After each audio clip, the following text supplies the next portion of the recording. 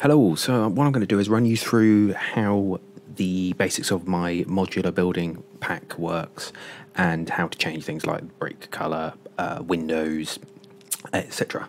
So what we've got here is we've got the modular pack. This is just a normal scene here, and if we go to, say, we'll choose this window here. These are all separate pieces, so as you can see if I drag that out, these are all separate from each other. You can build this all into one blueprint if you want, but that's down to you. And your decision. So yeah, we click on our building here, and then in the right hand panel, details panel, we have these sections. So we've got materials that I've set here, other, which is your blind colour, and your meshes, which are your window types here. So what we can do here is blind colour, I'll start with that. That just allows you, pretty self-explanatory, change the blind colour. So we'll leave that green. And then we've got our wood colour, which is our wood frame colour. So what we can do is drop this down, type in wood, and I've got, I think, 3 or 4 different types there. You can obviously add your own materials into here. They're based off of a trim sheet, which you look at the wood trim sheet, you'll get an idea of how that's laid out.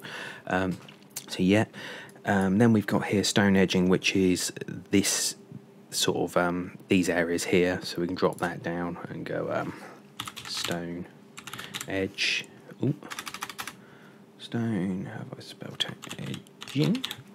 So we can say make that red. Excuse me. Our wall colour. So we can say switch that to red. You'll see that this isn't faded, but this is faded. That's to do with Vertex Painting. I'll show you how that works in a minute. So our surround here, that is again powered by wall. So we can go say choose that one. You can see here it's changing these. So down here we've got our window frame, window, what's it, frame panels, I'm not sure, types. So what we can do is drop these down, just type window, and I've got, I think, 3 different types in here. You can obviously add your own in if you need to. What I've tried to do is, you'll notice this one's partly open, that one's fully open, this one's closed. Try to keep them as they are, because you could open this one and this one has no blind behind it. Unless you want to put your blinds behind it, you can do whatever you want with them, but I think I should have a variation for every type, so bear that in mind. So we can go like that, so 2 4, so we can go 1 4, and 2, we can go 1 3, and then 1 1. So there you go, we've changed our window types there. Obviously you can have, like you saw there, we can say, well, we want this one to be a different one, so we'll go 3 1. So yeah, that's that for that. Now Vertex Painting, this is what I'll do is I'll drag, just go over to here so we get a bit more of an idea, and what I'm going to do is drag in a blueprint, and we'll go for our where should we go, this one here. So what we've got here is, this is just our standard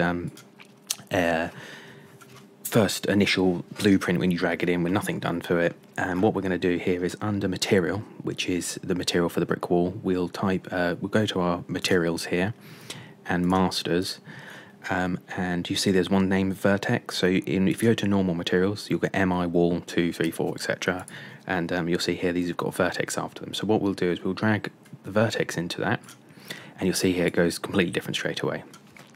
So what this is overlaying the layer, the Vertex Painting layer over the top of the original brick colour. So what we can do is if you go to the paintbrush here, and we want to untick red and blue, and I believe, yeah, so white is get rid of, show the original brickwork, and black, setting this to black, paints it back. So what we'll do is see there. So what we'll do is, so we're going to get white, and we can start, always remember to initially click this, otherwise the Vertex Painting won't work.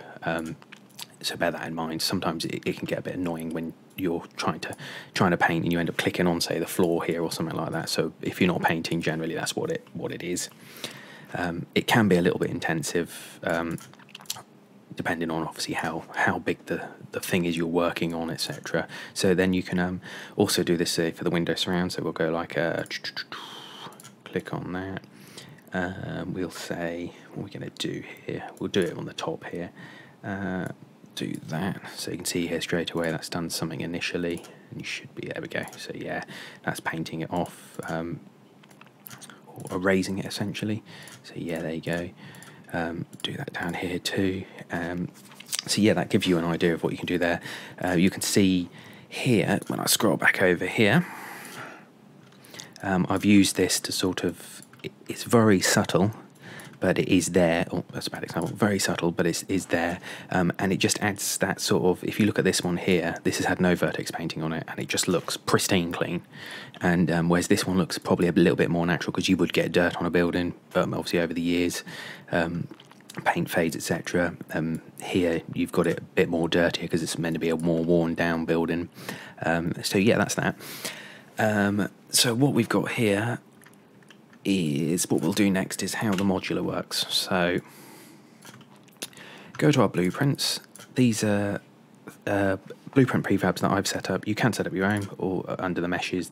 All the meshes are here for you to create your own if you want to. I've tried to do this to help you to obviously make things build faster. And so what we'll do is we'll set first our grid to 10. Now this works off of 10 or 5. Generally I start with 10 because it just works better that way. You can use 5 if you want, but I find you're too busy trying to line it up. And what we'll do is we'll say, right, we're going to drag this in, and then what we're going to do is drag our initial wall in. Just obviously check that they are snapped to each other, which they are, and then we can just continue. So snap that one.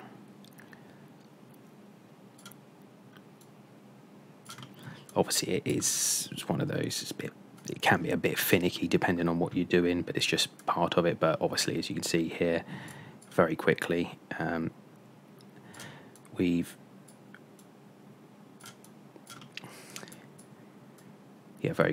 created a building here, or building front. What you can do is obviously you can make a complete building into a prefab. So rather than having to do this click, drag, drop, click, drag, drop, you could have a building here that you literally drag into a scene, and it could give you something like one of these over here. So it's ready made, but obviously bear in mind that can put a lot of strain on your scenes. So be used cautiously when you're doing it. But yeah, hopefully that gives you a little idea of how this works. If you need any help, please feel free to contact me, and also maybe subscribe to my YouTube channel, as I have little YouTube videos up there that can often help people if they get stuck on stuff. So thanks a lot.